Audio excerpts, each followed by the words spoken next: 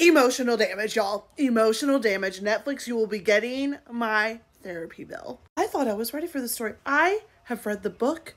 I have put in years with the film, but the way they had me sobbing again. So let's dive in, because I got a note. And there's 14 episodes to cover, all right? Honestly, I was like nervous I was not going to be able to connect because I know the story like inside and out. But y'all, that first episode, butterflies in my stomach. Truly, I was like, I'm gonna love this so much, and I just know I'm gonna cry. I freaking love Tilly in this show. I wanted more of her. I thought she was fantastic. I am so glad they gave her more of a spotlight in this TV show. And I definitely relate to Tilly, and I hope that we eventually will see more leads like her, that, you know, she's not just a side character. Now for our leads, Ambika Maud, amazing as Emma, truly amazing.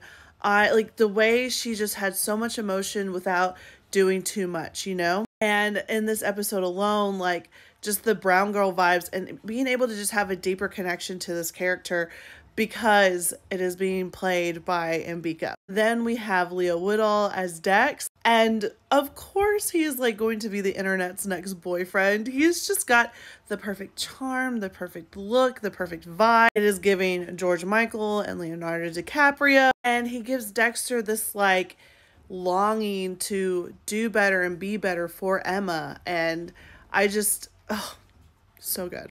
I have overall for the first episode, kicking the series off, amazing. And of course, it's all on St. Swithin's Day. So moving on to episode 2. Starting off with a bang, if you know what I mean. Wink, wink.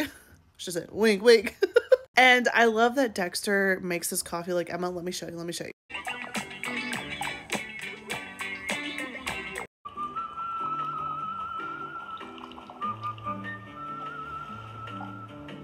It's a minor detail, but it's one that I love. Also, the sledgehammer van, like the theater cooperative, love it so much. And I truly enjoy how amazing the actress for Allison Mayhew is. Truly fabulous. And there's just like this invisible string that is seen throughout episode 2 for Dexter and Emma that I just I enjoy a lot. And I think it's like, you know, just like that Taylor Swift song, you know, that, you know, there's always something that ties us, that could tie one of us to like our soulmate. Episode 3, we see the famous taco shop, and if you know, you know. Here it is, and there he is.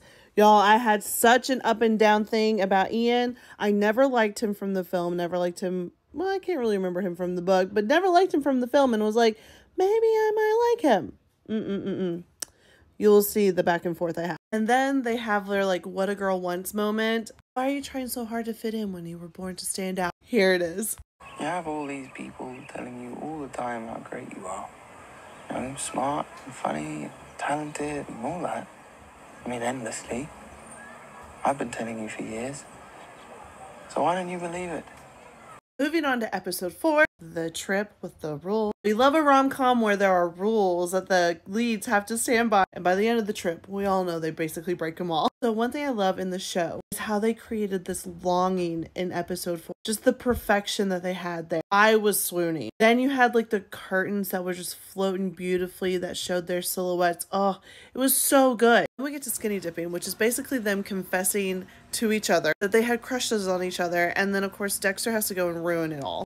And I just think it's precious how she was like, I just twinkle for you. And I was like, oh. So now episode 5. One of my favorite things is how much Dexter's parents love Em, and it's just like so good. But this episode was truly just heartbreaking because it's the episode where we see him really just be an asshole towards his mother and then try to just use Emma as emotional support, where I put, women are not your therapist. Fun fact from the movie, the film, is that Dexter has to go to a premiere and he says it's Jurassic Park, but here it's Basic Instinct. There is depth added to Ian and Em's storyline that we don't normally see in the film. And honestly, like I put here, honestly kind of like Ian in this one. Moving on to episode 6, where I love how he was just like, if I can't squeak with you, then who can I squeak with? I just want to squeak with someone. There's so much Ian versus Dexter in this episode. Like just showing how Dexter just uses Emma as emotional support, and Ian is truly there, showing up, trying to do his best for Emma. Something that I love the most about this show is how they show Emma's heart as a teacher and how she truly cares about the future of her student. Episode 7, here we go. Never mind, Ian is freaking annoying. This episode, I was just like, been here recently, and Emma, just leave him. He's being a bad guy friend. Because throughout the episode, Dexter was not treating her right. They were supposed to catch up. They were supposed to be, spending time together. And he was just being an asshole. Some of my friends, if they watch all the way through this point, will know who I'm talking about recently. Which is why it ended. Dex is an ass, and Ian is just, well, Ian. And also this line right here, which is like always so good, and they did it perfectly for the TV series. Like the film, it was like, yeah. But for the TV series, it was like, yeah! Episode 8, which started off with like an affair. I was very surprised. I didn't remember that. And then we have a Nokia reference, which I was like, remember those bricks? I love the realization that she has, knowing that she's making a difference, which is something she's always wanted to do. And it's in a difference of her students' lives. And it kind of inspires her to write this story that will help, I feel like empower young people in different ways through her novels. And so starts Dreams by the Cranberries in the background, and I love it so much. And we get to episode 9, which really didn't have many notes, except if you know the story, then you know why I put, honestly, F. Moriarty. And then we get to episode 10, which is the wedding, and we have the reference to 4 Weddings and a Funeral, and let me show you what it is. Most people are normally late to a wedding, but in 4 Weddings and a Funeral, they're always late. This is why, to me, this is a reference to 4 Weddings and a Funeral.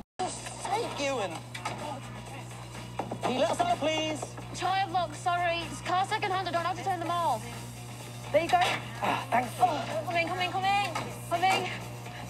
Oh, shit. Your little feather thing. Your little feather thing's been fluttering in the wind since Chilwell services. God, can you just take it off? No, I can't. It's sort of stitched into my hair. Okay, perhaps if I just... No, stop. Right, let's go. Let's go. It's just fantastic, and I really love how the show shows more of Tilly and M's friendship. A reference to the book in the toast. I love how this show weaves in parts from the book in the show. It's so good. And then we see them go into a maze. Dex and her finally reconnect. It is the most like, moments. And they go into a maze. They hug. They talk. And then they kiss. I love how they both truly see each other's souls. Like they just have this connection that is so deep, and it's so real. We get to episode 11 and we see Dex as a dad, and let me tell you, yes, that's all I'm gonna say. Now, my question from episode 11 is, would you have gone over to hang out with Dex if he asked you to? Moving on to episode 12, which is Patty. The conversation that they have in the cafe is just wonderful. It's great. And then we get to see the tension, the argument, because she finally has a guy and she's basically almost gotten over her crush for him. And then he's like, but I love you, essentially. And then she comes back and they get to know each other in the biblical sense, in the best way possible. And the famous, I thought I finally got rid of you. Oh, tears. And then we get to this episode, 13. Unlucky 13. Oh my God. It's Unlucky 13. And he asked her to, it was everything, y'all. The beginning was, because by the end, the bike scene being so long, why was it so long? Why did y'all make it so long? I didn't need that. But I will say it set it up for episode 14 for me to just be sobbing. Because look at this. Do you see this? This is the book that M got Dex. And they referenced it.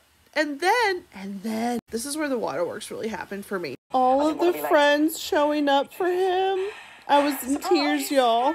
We also have this classic scene where Emma is basically telling him that, he can get rid of some things. And he's like, I will never get rid of anything. I was sobbing during that too. Then him and his daughter climb the same hill that him and Emma climb. And he gets flashbacks of her being like, I'm not just going to be a footnote in your life. And I was like, yes. And then we end it with basically how they first met, and then all their kisses that they've had over the past 20 years. And it's just beautiful. There is a reason this story has spanned for so many years. I love this version of it. I'm going to watch it again. You definitely need to check it out on Netflix, but be ready to cry. Truly. It is a wonderful story.